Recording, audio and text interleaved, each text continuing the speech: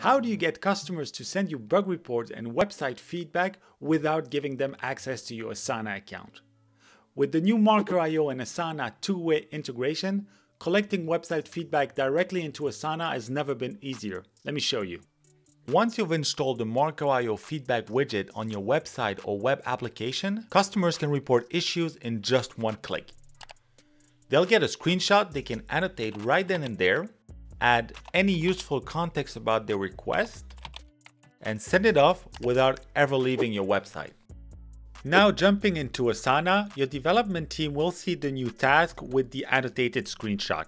Each issue created through the Marker.io widget includes useful and technical information such as your customer's browser version, operating system and screen size, the page exact URL, console and network log, session replay, and more.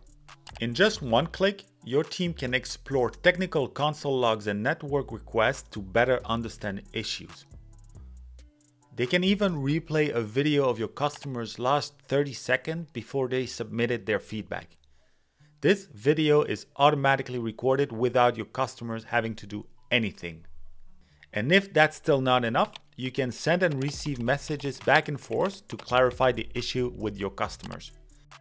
Your customers will get an email notification from where they can reply.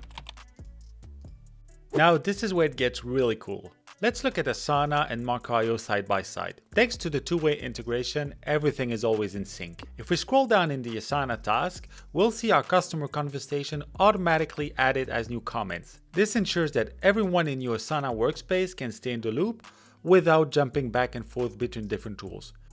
Finally, when your developers are ready to close the Asana task, Marker.io will automatically resolve that issue and notify your customer. To get started, sign up for a free trial at Marker.io. All you need to do is connect your integration account and embed the JavaScript snippet code into your website or web application, and off you go. Thank you for watching.